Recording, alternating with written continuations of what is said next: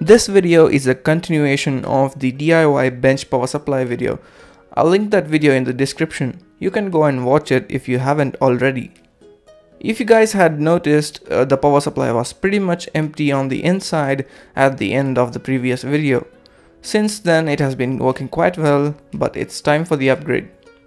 In this video I'll be adding a small power distribution board for all the electronic circuits which are yet to go in there, and I'll finally install the BuckBoost Converter for variable voltage and also attach it to the voltmeter ammeter unit that was installed in the last video.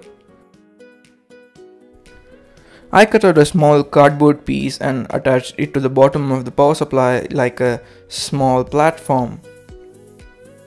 Let's start with the power distribution board.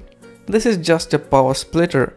It takes in 12 volts and 5 volts on these separate dual female headers and distributes it to the other devices in a neat and manageable way. For this board I used a small PCB and these dual headers.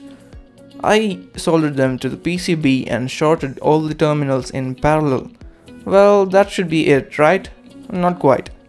All the wires which need to be plugged into the female headers need to be attached with the male pins individually. I also went ahead and added the heatshrink tubing to individual wires. Shorts inside the power supply is a no-no and can cause fires or shut down your power supply. Don't be lazy, use the heatshrink tubes. Now let's get to the BuckBoost Converter. It is the best of both worlds.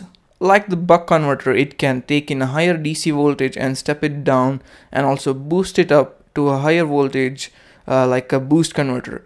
It can do both the functionality from the same integrated circuit.